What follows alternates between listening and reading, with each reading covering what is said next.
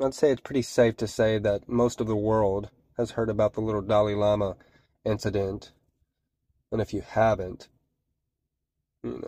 he's been recorded on video trying to tongue kiss a child, a minor, somebody young, whatever you want to call it. And, people are now asking the question, should he be in that position of power?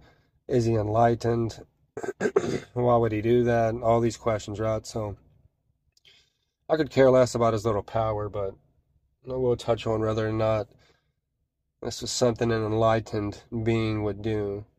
And I get it, you're not supposed to, judge individuals. You're not supposed to be able to tell whether they're enlightened or not. So this isn't to be judgy, but just to clarify some things. Because I think a lot of people think just because he looks like a monk and he has that position of power that these individuals are all, and fully enlightened, that they've all gone full circle in that way. And that's just not true at all. Right. And there is ways you can tell whether or not somebody has kind of went full circle, just moved to a different space. With the way they speak, how often they blink, which it sounds corny, just little things like that do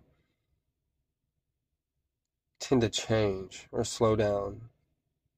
And which I'm not claiming this at all, but for sure, by no means was the Dalai Lama ever a fully enlightened being.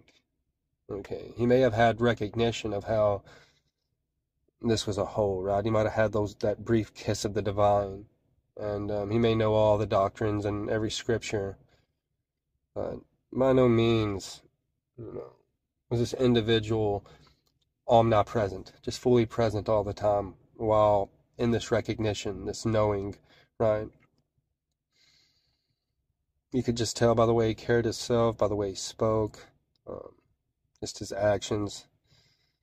And I would say most importantly, by his way to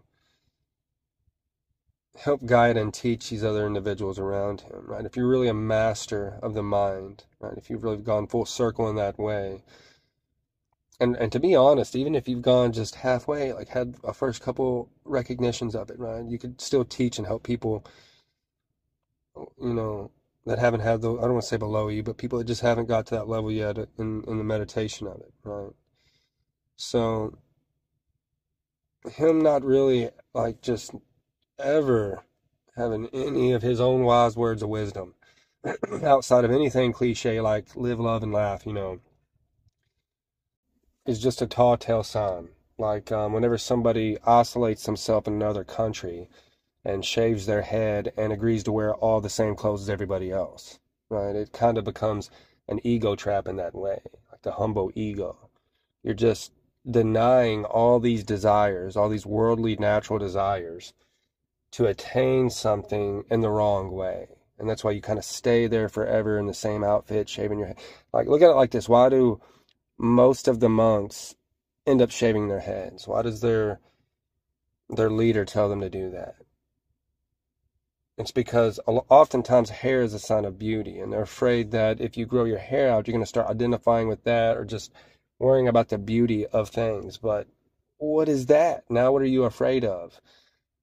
What is it that's afraid of being beautiful in that way? It's just not the way to go about desire. Desire isn't to be discarded. It's diluted with ego, and then it's just to be purified, so that desire doesn't any longer arise from a place of lack or fear. So,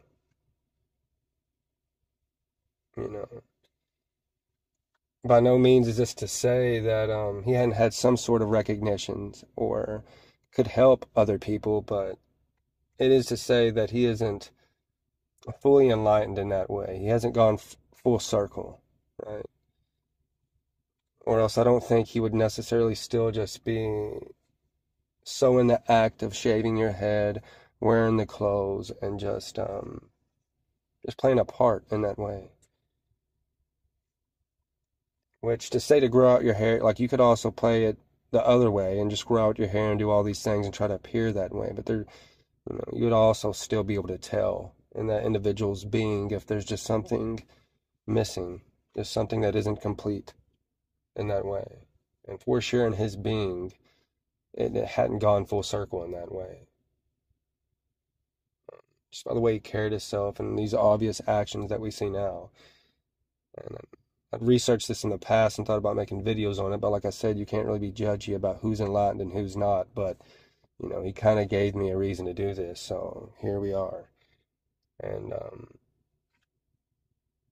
again, this isn't to, try to say what I think should happen to him. I'm not trying to say cancel the Dalai Lama, but for sure he's not fully enlightened, and I think we can agree on that now.